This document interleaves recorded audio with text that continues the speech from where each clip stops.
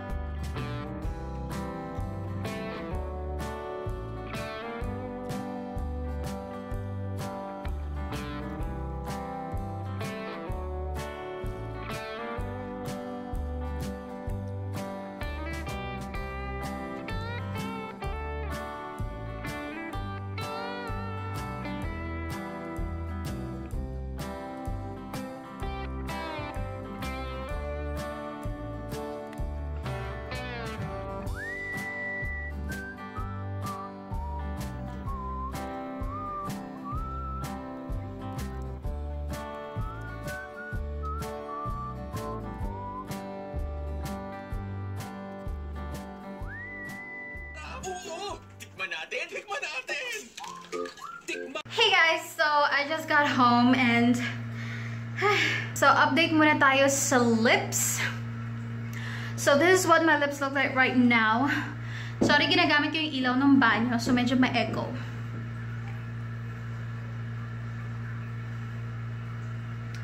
Honestly, borado na siya over here sa inner corners and a little bit dito.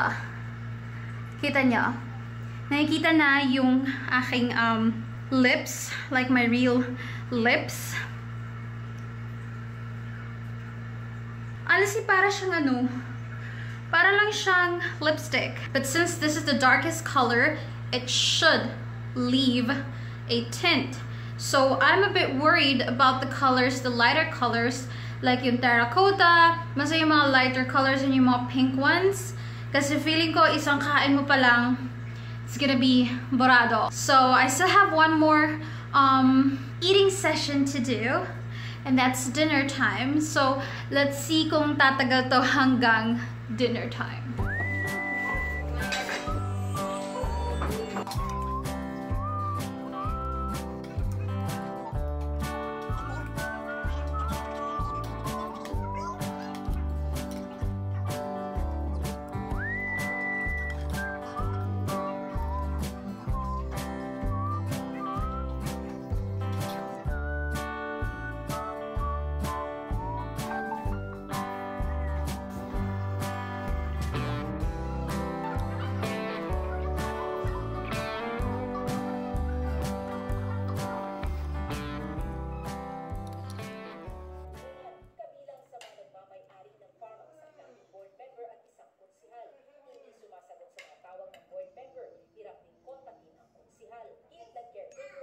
Oh my god!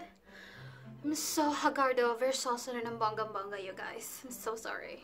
Anyway, so sa parting to, sasabihin ko na ang full thoughts, my final thoughts regarding the Sunnies Face Lip Dip. Final check muna tayo.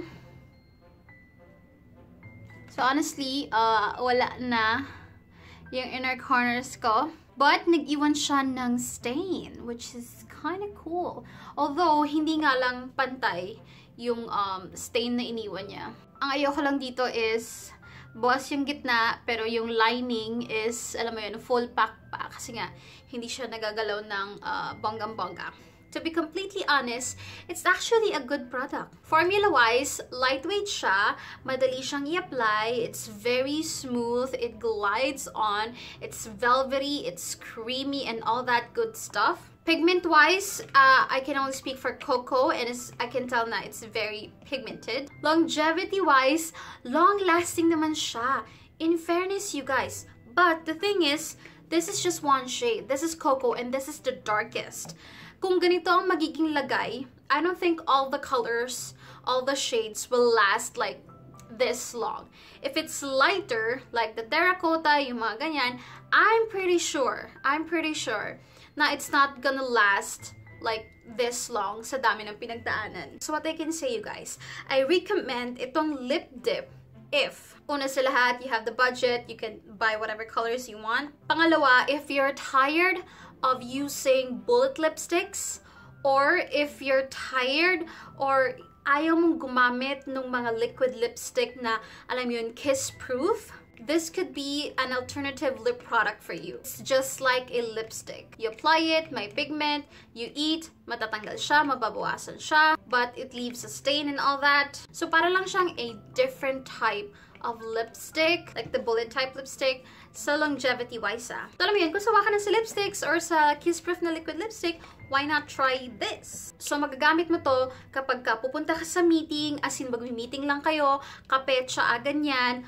or kung pupunta ka sa grocery, mag-grocery ka lang, ganyan-ganyan, or kung papasok ka sa office, pero hindi mo to maasahan kapag meron kang event na pupuntahan, na merong kainan, na merong inuman, because I'm telling you, mababawasan siya, it's gonna look, you know, uneven on your lips, you're gonna have to reapply, or you're gonna have to erase it completely and then reapply. So ito, pang cutie patuti lang to, pang pretty lang, hindi to pang bargas. Hindi siya pang heavy duty. Pero in fairness naman sa cheeks, it does last long sa cheeks. So alam mo yun, technically it's a good product. Is it the most amazing thing out there? No, not really. Is it my cup of tea? Maybe sometimes. Pero mas fan kasi ako ng kiss-proof, ng alam mo yun, mga heavy-duty na lip product. Kasi malikot ako, malikot yung kamay ko. Pag napaganyan ako, tas gumanyan ako, alam mo yun, ayoko na magsasmudge yung lips ko. And this is not kiss-proof, by the way. So lahat ng matouch ng labi mo, alam mo yun, magta-transfer siya. Mapadamit, mapapisngi ng someone else, yung mga cups, yung mga baso, yung mga kutsara, kakalat. If I want to be pretty, cutie patootie, and you know, I'm not gonna do anything with my lips, I would probably use this. But if I'm going to an event, if I'm going out with my friends, if I'm gonna go out, if I have a breakfast, lunch, or dinner date, this is not going to be my go-to. I would probably go to yung mga lipis ko na heavy duty. So alam mo yun guys, I hope nagigets nyo. It's all about the preference. It's all about the use. But kudos to Sunnies Face for coming up with this product because It's really good. It's really nice. Actually, ito na siguro yung isa sa mga pinakamagandang packaging na nakita ko sa local brand, or actually kahit sa ibang brand, because it's so beautiful. It's like matte, velvety, it's smooth, silky. Mukha talagang social at mukhang hindi nakakayang ilabas, alam mo yun, kapag mag-retouch ka sa mall and everything like that. Plus, I love nakapresyo lang siya ng lipstick. But my only concern siguro is, bakit ganun yung Sunnies face? They release products na parang pare-parehas lang ng purpose. You can use it on your lips, on your cheeks, and on your, as an eyeshadow. Pero alam mo yun, iniba-iba lang nila ng itsura. First is the lipsticks, you can use it all over. And then yung air blush, which I didn't buy because I don't think it's worth it.